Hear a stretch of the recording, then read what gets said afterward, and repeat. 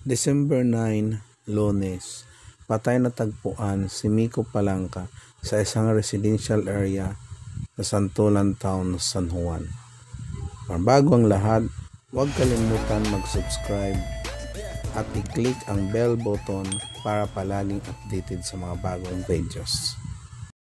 Lunes, December 9, patay na natagpuan si Mico Palanca sa isang residential area sa Santolan Town, San Juan.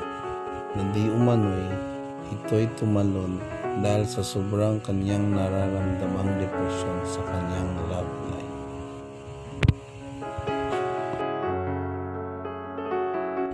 Ito naman ay kinonfirm ng the Film Academy of the Philippines at naglabas ng mensahe sa kanilang official Facebook page. Nagsasabing, the Film Academy of the Philippines extends our sincerest sympathies to the family of Mico Palanca for his untimely passing.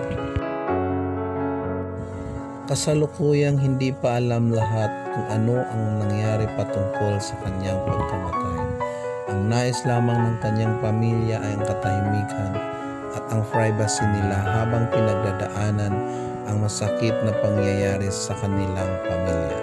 At narito ang kanilang official statement. We are extremely saddened and heartbroken by the sudden passing of our beloved brother, Mico Palanca.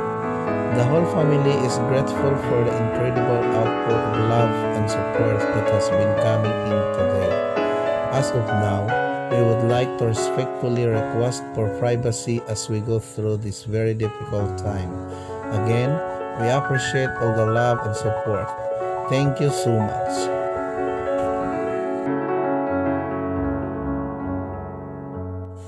At ito lang mga kabarks ang masasabi ko, na huwag natin kalimutan na may Diyos tayong malalapitan sa oras ng ating mga problema o mga nararanasan depresyon sa ating buhay. Kayo mga kabarks, ano ang inyong masasabi sa ating video na ito? At huwag natin kalimutan mag-subscribe. At maraming salamat sa inyong panonood.